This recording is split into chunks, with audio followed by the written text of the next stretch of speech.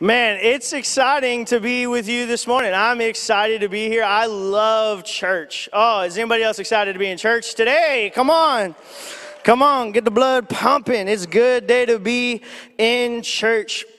Was anybody here for our Fresh Wind spiritual emphasis week? Man, it was good. It was good. We're excited about what God is doing in and through this church. And we capped off our Holy Spirit series with Spiritual Emphasis Week. And if you missed it, hey, I just want to say hello to the online family mask service. If you missed any of the Spiritual Emphasis Week, like Pastor Jeff said, those are going to be on YouTube soon. I'm hoping by the end of the day tomorrow. So we are so happy. We're so excited for what God is doing in and through our church family. And we did a whole series on the Holy Spirit, talking about who he is and the power that he gives us and how we need and should be filled every day to live our daily lives. We need to be filled with the presence of the Holy Spirit. And we had an amazing week of services and sessions emphasizing the Holy Spirit and his power and being filled with his presence. And we had amazing altar moments and prayer services where we watched God move in mighty ways through this family. But now what? Now what do we do? Now what happens? The services are over. Pastor Manny went home. Dr. Wave went home. We're not meeting here every night of the week any longer. The services are over. But that doesn't mean that the Holy Spirit has stopped moving. So when we ask the question, now what? I believe that God is asking us a question, and it's, can I get a witness? When we ask God, what do we do now? What do we do now? God is asking us, is there anybody who is willing to be my witness? Is there anybody who is willing to tell my story, to reach out to lost people, to reach out to broken people, to reach out to dying people? And I believe that God, he is asking us, will you tell my story? Will you tell my story? And so today we're starting a new series where for the next couple of weeks we'll be answering this question, now what? Now what do I do? Specifically this morning we're talking about telling his story, him being Jesus. So if you have your Bible, you can turn to Matthew chapter 16. We're going to start in verses 13, read through verse 20. This is about Peter, the apostle. We all remember Peter. If you don't know who Peter is believed to be the oldest disciple, the smartest disciple, the wisest disciple. He's also the one who we have recorded of his mistakes multiple times, right? Because if you're going to be the greatest, everybody's going to know what you do wrong. Hello, come on. And Peter, so this is Peter, this is Jesus and Peter are having a conversation. And it's actually Jesus and all of the disciples. Peter's just very eager to answer the question. And it says this in verse 13 of Matthew chapter 16. When Jesus came to the region of Caesarea Philippi, he asked his disciples, who do people say that the Son of Man is? Well, they replied, some say John the Baptist, some say Elijah, and others say Jeremiah or one of the other prophets. And then Jesus asked them, but who do you say that I am? And Simon Peter answered, you are the Messiah, the Son of the living God. And Jesus replied, you are blessed, Simon, son of John, because my Father in heaven has revealed this to you. You did not learn this from any human being. Now I say to you that you are Peter, which means rock. And upon this rock I will build my church, and all the powers of hell will not conquer it. And I will give you the keys of the kingdom of heaven. Whatever you forbid on earth will be forbidden in heaven, and whatever you permit on earth will be permitted in heaven. And then verse 20, Jesus does this. He sternly warned the disciples not to tell anyone that he was the Messiah. Sternly warned the disciples not to tell anyone that he was the Messiah. Jesus asked his disciples, who do the people say that I am? Who are people in society saying that I am? Who are people out in the streets, out in the grocery stores, out in the community? Who are they saying that I am? It's a weird question for Jesus to ask. Jesus is the Son of God. We believe he's 100% God and 100% man. He's got divine knowledge through the power of the Holy Spirit. That's a weird question for Jesus to ask. If one of us asked that question, people would be like, you're a little bit narcissistic. Why do you care what people are saying about you, okay? You're not that great, right? But Jesus asks this question. Who are the people saying that I am? And we need to understand something, that when Jesus asks a question in the Bible, he's not asking the question so that he can learn some new piece of information, because Jesus already knows the answer. When Jesus asks a question in the Bible, he needs us to learn something from the answer. And what he needed his disciples to know in that moment, he needed them to have a pulse on society. He needed them to be in the world and not of the world. He needed them to know what the people around them are saying. He needed them to be in places, in spaces where they are talking about Jesus, but they have the wrong answer. Do you know what that means? He's telling the disciples right there in this moment with this question, you need to stop just hanging out with each other, and you need to get out into the world. You need to know what people are saying about me. You need to be able to answer the question, what are the people saying about me? Who do they say that I am? Church, we need to be people who are in the world having conversations about Jesus with people who do not have the correct answer. It's so easy to get caught up in the church bubble, to be around believers and only believers, because we want to stay straight. We want to stay on the path. But Jesus says, if you are following me and if you have been empowered by the Holy Spirit, you need to walk into the darkest places of this world. You need to walk into the lost regions, to the lost people, and you need to have conversations with them. So he asks his disciples, who do the people say that I am?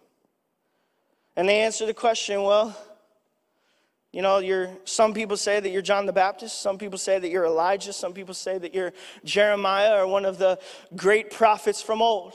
He needs them to know that people have the wrong answer. Why? Because he asks them a follow-up question. Okay? So that's who people are saying that I am, but who do you say that I am? He asks them a follow-up question because he needs them to know the right answer. If people all around you are saying that they have the wrong answer, they're saying that I'm somebody that I'm not, then you need to have the right answer. So who do you say that I am? And here comes Peter. Here comes Peter. Remember, these are the people who are closest to Jesus. They've seen the miracles. They've heard the teachings. They've been intimate witnesses to Jesus' life. They literally watched the man sleep.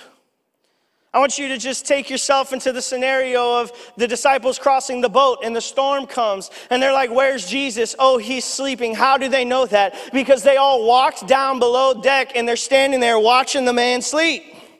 It's weird. That's how intimately they knew Jesus. That's how close they were to Jesus. He's asking these people. It's extremely important that you know who I am. So who do you say that I am? And Peter, here comes Peter with the concrete truth. You are the Messiah. Jesus, you are the Son of the living God. I'm going to be honest with you. If I was Peter, I would not have been the first one to volunteer my answer. Because for those of us that know, just a couple chapters earlier in Matthew 14, Peter starts walking on the water, volunteers to walk on the water. Recognize this, Jesus didn't ask him to step. He didn't say, hey, Peter, do you want? Peter said, yo, if it's you, let me walk on the water. So Peter volunteers to walk on the water, and what happens? He begins to sink. And then he's embarrassed in front of all of his friends, right?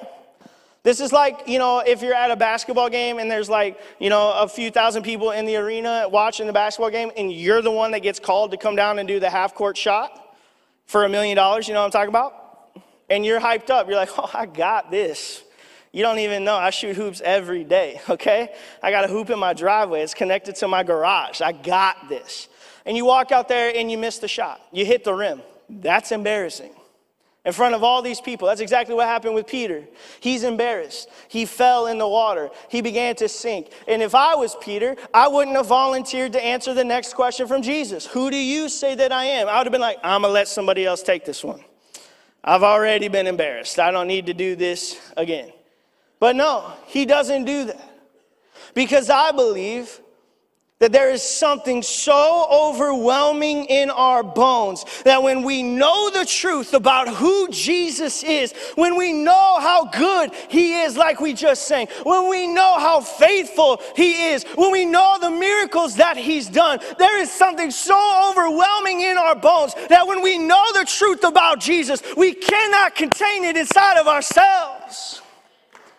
Peter could not contain himself. I imagine that when Jesus said, who do you say that I am? Peter was like, you are the Messiah. You are the Son of God.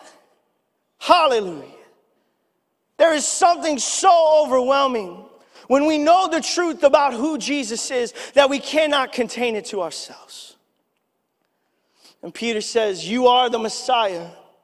You are the Savior. You are the anointed one from the line of David, sent here to rescue us from the bondage of sin and death. You, Jesus, are the rescuer, and you are here.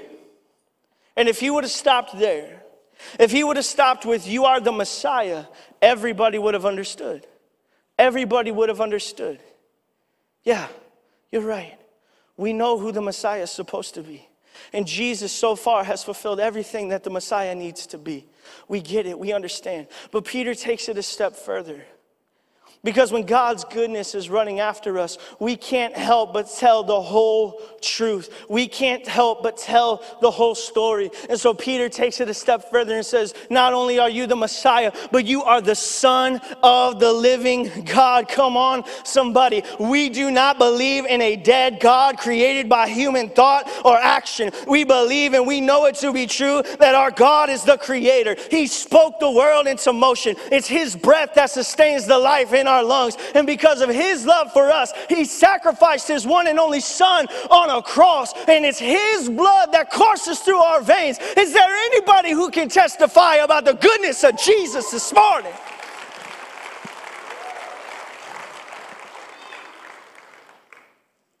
In that moment, Peter became a witness. In that moment, Peter became a witness of what he knew beyond a shadow of a doubt to be true. And based on that truth, based on the truth about who Jesus is, Jesus begins to change Peter's life. On that truth, Peter, on that rock, on that concrete truth, that foundational truth that I am the Messiah, that I am the Son of the living God, Peter, on that truth, you're going to begin something. You're going to start a domino effect. You are going to begin to build the church. You and every other disciple here, you're going to begin to build my church. And the Bible says the powers of hell, other translations call it the gates of hell, cannot stand against the church. Please understand, it does not say that the powers of hell might not be able to stand against the church, that if you're having a bad day, you're going to fall to the powers of hell. It does not say that. It says the powers of hell cannot stand against the church.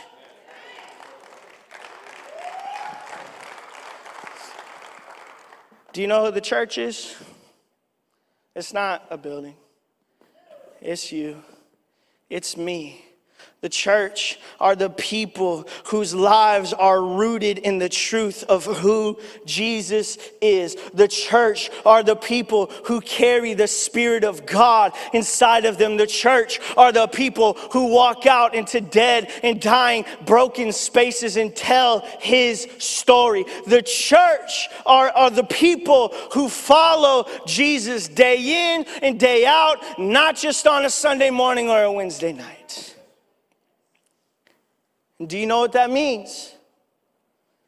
That means that Christians, followers of Jesus, people who are rooted in the truth, we have the opportunity and the authority to storm the darkness and rescue lost souls who have bought into the lie of the enemy.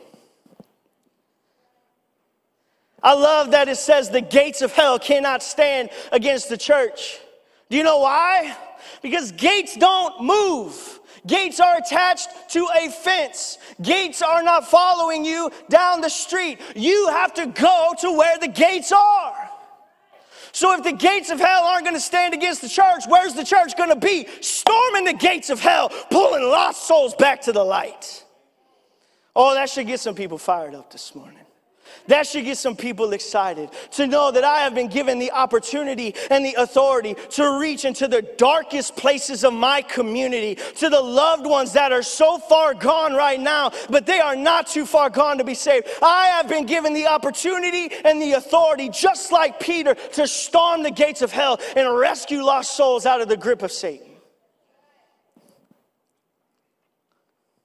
Real life, consistent, daily Jesus followers have the opportunity and the authority to look evil square in the face and say, I know beyond a shadow of a doubt that my God is greater than your power. So in the name of Jesus, you cannot stay here.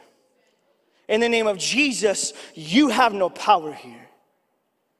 We have been given the opportunity and the authority. And then Jesus says something very curious in verse number 20. He says this: Jesus sternly warned the disciples not to tell anyone that he was the Messiah. That doesn't make sense. Doesn't make sense. Wouldn't you want the world to know?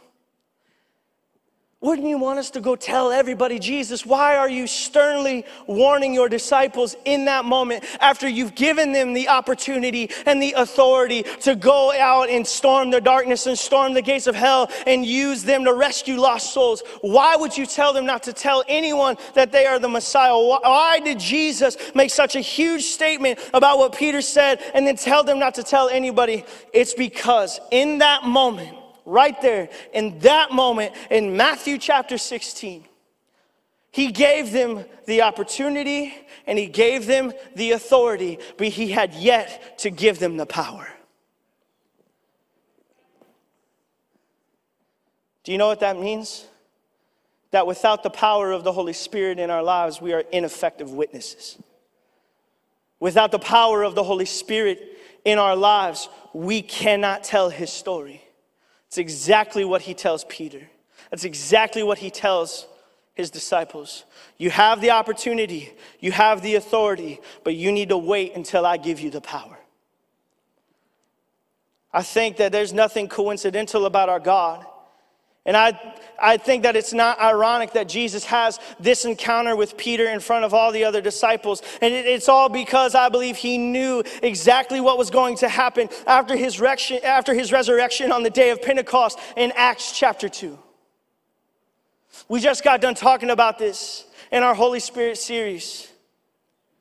In Acts chapter 2, on the day of Pentecost, the Holy Spirit falls on the believers like a rushing wind with tongues of fire. Back in Matthew 16, where we're at right now, Jesus opens the door of opportunity and he grants them the authority. But now in Acts chapter 2, on the day of Pentecost, he pours out his Spirit and he endows them with power to go into all the world to tell his story. Friends, the same command is on our lives today. The door of opportunity has been flung wide open. We have been given the authority, and he has poured out his Spirit on all believers and given us the power. So the question this morning is, can I get a witness? Is there anybody in the house who is willing to be a witness to tell his story? Is there anybody in the house who can testify about the goodness of God, the goodness that chases after us? Is there anybody in the house who is willing to walk into dark places and shine bright the light of Jesus Christ? I'm excited. When the Holy Spirit fell, I don't believe that it was a coincidence that it was Peter who stood up and began to preach and tell Jesus' story. The Bible says in Acts chapter 2, it outlines his entire sermon, and I'm just going to take some select verses starting in chapter 2, verse 22. It says, Peter is now talking to the people who have heard them speaking and praying in tongues in a heavenly language, in a prayer language. He begins preaching to the people, and he says this, people of Israel, listen. God publicly endorsed Jesus the Nazarene by doing powerful miracles, wonders, and signs through him, as you well know. But God knew what would happen, and his prearranged plan was carried out when Jesus was betrayed. With the help of lawless Gentiles, you nailed him to a cross and killed him. Right here in verse 24. But God released him from the horrors of death and raised him back to life, for death could not keep him in its grip. Move down to verse 32. God raised Jesus from the dead, and we are all witnesses of this. Now he is exalted in the place of highest honor in heaven at God's right hand, and the Father, as he has promised, gave him the Holy Spirit to pour out upon us, just as you see and hear today. Peter goes on in verse 36. So let everyone in Israel know for certain that God has made this Jesus whom you crucified to be both Lord and Messiah. And the people who were listening to his words about Jesus, their hearts were pierced, and they said to one another, brothers, what should we do? What should we do? Peter tells his story. He tells Jesus' story. And the words of Jesus' story do not push people away, but it invites them into a new life with new glory and a new family. What should we do? It's not a coincidence that it was Peter who spoke the truth about who Jesus is in small group. And then it was Peter who, when he received the anointing, when he received the power, stood up and told the truth to thousands. Church, this is our moment. The Holy Spirit has been poured out. The Holy Spirit is here. His presence is with us. We have been filled with power. We have been given the authority. The door of opportunity is wide open. And this is our time as a church family to stand up and say, I will be a witness. I volunteer. I will tell the story of Jesus. I will storm the gates of hell. I will be a light in the darkness. I will reach out in love and compassion to lost souls. And I will let Jesus work through me to reach them, no matter what the cost. This is our time, church. This is our time. I need you to recognize this truth this morning. This building, this life, this book means absolutely nothing if we are not committed and obedient to what Jesus was committed and obedient to, and that is seeking and saving the lost. Even if we never see the harvest, even if we never see the lost that we have been telling the stories to come to faith in Jesus. We call that in church world planting seeds and watering seeds. We have to be committed and obedient to the business of planting the seed of faith and watering the seed of faith. No matter how long it takes, no matter what it costs us, no matter if we never see the harvest. We have been called, we have been commissioned, and we have to choose to be obedient. I read an article the other day about a Christian who put up a billboard in his town. And this billboard said, describe Christianity in one word. Describe Christianity in one word. And then he put his cell phone number underneath the text and said, send me a text message with your answer. Describe Christianity in one word. You're about to get offended. The responses that he got, thousands upon thousands upon thousands of responses from one town in America that this man got said this: judgmental, rude, arrogant, hateful, untrustworthy, unforgiving, so on, so forth. Thousands of responses, all the same. Is that who Jesus is? Do you know a Jesus that is judgmental, rude, arrogant, hateful, unforgiving, untrustworthy? Or do you know a Jesus that is good beyond all measure, that has given us faith and peace that passes all understanding? Because if that's the Jesus that we know, then why do people see something different in us? If we can sing songs like, God, you're so good. God, you're so good. God, you're so good. You're so good to me. If we can sing songs like, your goodness is running after, it's running after me. With my life laid down, I'm surrendered now. Your goodness is running after me. All my life you have been faithful. All my life you have been so, so good. And whatever, my Lord, thou hast taught me to say, it is well with my soul. If we can sing songs like that in church, we should be able to say words like that outside of this building so that lost souls will see Jesus in us. We have to tell his story. We have to tell his story. There's a quote, worship team, you can come. There's a quote by Saint Teresa of Avila, a saint in the Catholic Church from, I believe she lived in the 1500s. She is quoted as saying this: Christ has no body but yours. No hands, no feet on earth but yours. Yours are the eyes with which he looks compassion on this world. Yours are the feet with which he walks to do good. Yours are the hands with which he blesses all the world. Yours are the hands. Yours are the feet. Yours are the eyes. You are his body. Christ has no body now but yours. No hands, no feet on earth but yours. Yours are the eyes with which he looks compassion on this world. Christ has no body now on earth but yours. We are his hands and his feet. We are his mouthpiece. There are some of you sitting in this room today that have gone to church for your entire life. You know his story like the back of your hand. You've read this book multiple times. You are the saints of the church. You need to share his story. Grandparents in this room, people who have been here for decades upon decades, you are not done.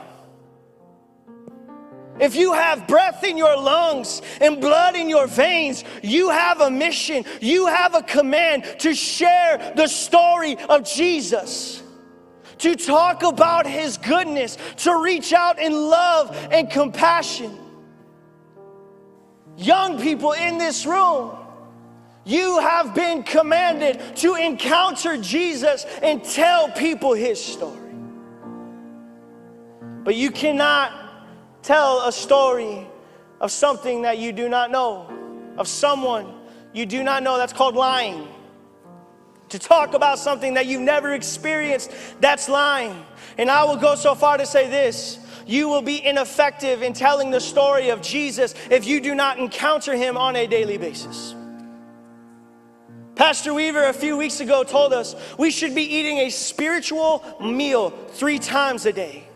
3 times a day. I don't believe that he said that to shame us. I believe he said that to challenge us as a church who loves the world and loves Jesus to reach out to lost and broken people. This is a missional church. This is a church that believes in missions all around the world, but we also need to be a church that believes in the mission right here in our community. There are lost souls down the street, family. They need to know Jesus. We are the people. We are the saints. We are the followers of Jesus. If we don't share the story, who's going to? If we don't share the story, who's going to? Nobody in this room gets a pass today. All of us, every single one of you, if you have a relationship with Jesus, you have been commanded and mandated to walk out into the darkest reaches of this world and express and show the love of Jesus Christ to every person you come in contact with. Nobody gets a pass today. unless you don't know Jesus, and I would love to introduce him to you here in a moment. But if you are here this morning and you would say, Pastor August, I know Jesus. I've known him for a long time. Then you have a mission. The question should no longer be, now what? Now what do I do? Now that I'm filled with the Holy Spirit, God, what do you want me to do now? The question should be, who's next? Who do I need to share your story with next? When I go to work tomorrow, Jesus, who is there? Who are you giving me opportunity to share with? Who needs to know your story? We can't be witnesses of something we don't know and haven't experienced. We need to be Christians who are witnesses of God's goodness instead of witnesses of other people's flaws. The woman at the well is a perfect example of this. Why do they think Christians are judgmental? Because we learn about people's flaws and we share them with other Christians. I can say that. I grew up in church. I've been here my whole life. I've been a part of it. I've done it. Maybe y'all are better than me. Y'all didn't come to my church. That's fine. Y'all might be better than me. But the woman at the well had an encounter with Jesus, and he told her everything she ever did wrong. Everything she ever did wrong. But her words when she went to her town were, I need to tell you about this man named Jesus that I met, because he is the Messiah. I believe he knew everything wrong about me, but his words did not fill me with shame and guilt. His words filled me with hope for the future. Friends, your words about Jesus should not be pushing people away from the church. It should be inviting them into the family, that you can have hope for your future if you would just meet Jesus. Real quick, 3 things that kill our witness: gossip, pride, and selfish desires. Gossip changes our view of people from compassion to judgment and bitterness. And we like to use good Christian phrases like, but I need to be able to pray effectively, so I need to know all of the details of everything you've ever done wrong. No, you don't. That's gossip. That's gossip. Honestly, I would rather not know what you did wrong. I would rather just pray for you. I don't want my view of you to be skewed. I want to see you the way Jesus sees you. I want to see you as a person with a purpose and a sacred identity found in him. Gossip will kill your witness. Gossip will turn you judgmental and bitter. Pride will kill your witness. Pride says, I know exactly what you need more than you do. So before I tell you about Jesus, before I introduce you to Jesus, let me tell you my opinion. Let me tell you about how I think you should live. Your opinion is not as important as God's truth. Plain and simple. Yeah, but Pastor August, I've been following Jesus forever and I know this. I get it. But if it's your opinion, it's not as important as God's truth. Plain and simple. I'm not telling you that you should be in agreement with the way every person lives their life. Their truth is their truth, my truth is my... No, that's not what I'm saying. I'm saying that you need to be able to reach out in love and mercy and grace and compassion the way that Jesus reached out to you in love and mercy and grace and compassion, and tell people his story that invites them into the family instead of your opinions. Your opinion is not important. It's not as important as God's truth and his love. Last, our selfish desires blind us to the needs of other people because we're so focused on God meeting our own wants. If your prayer time, your quiet time is consumed with asking God for something for yourself, you've missed the point. That means you don't trust that God will take care of your every need. Because if we trust that God will take care of our every need, then we'll be about his business, and that is reaching lost people. I had a pastor challenge me one time. I was frustrated. I'm not hearing God. I'm not feeling God's presence like I used to. I'm so frustrated with God. He doesn't care about me, yada, yada. And this pastor looked at me and said, have you been praying for people? Or are you just praying about yourself and what you want? I didn't answer the question. I didn't want to be embarrassed. But I knew within my heart that I spent my prayer time asking God for selfish things. When God was trying to say, trust me, I will give you everything you need. I will provide everything you need. Trust me and be about my business. Trust me for yourself and reach out to lost people. Trust me with your life and then spend your life telling people my story. And I'll meet you right there.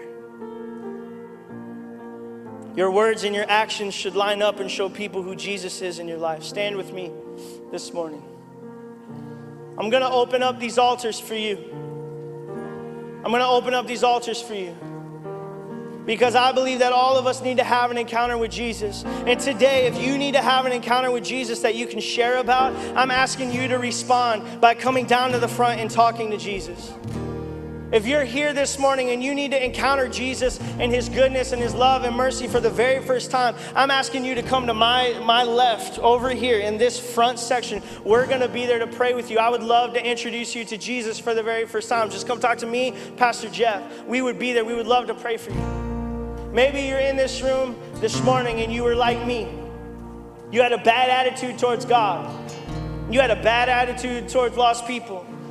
And this morning you need an attitude adjustment. That's okay.